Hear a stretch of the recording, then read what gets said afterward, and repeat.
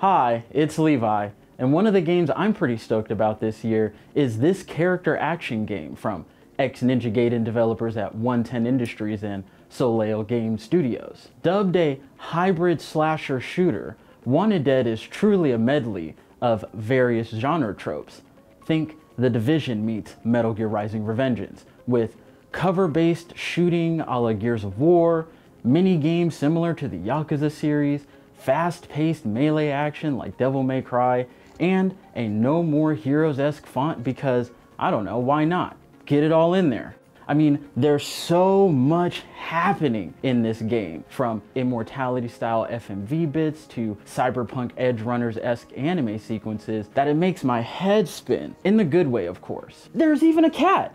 Come on! But what really grabbed my attention, felines aside, was the juxtaposition between close and ranged combat, something Wanted Dead seeks to establish as its own niche subgenre. Players are encouraged to balance melee and range tactics while performing over 50 executions in a beautifully ballitic bloodbath, much like its inspiration, Ninja Gaiden.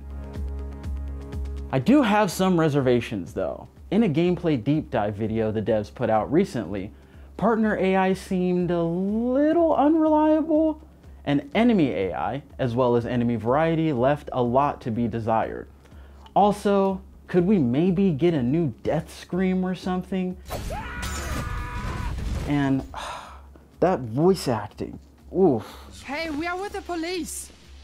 But we saw just one stage out of 5 that will take roughly 12 hours to complete, a game length I'd love to see more of in 2023.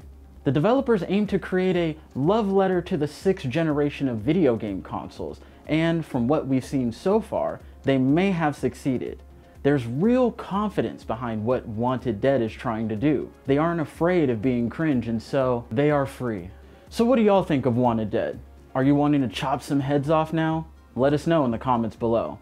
Video games forever, Kotaku.com.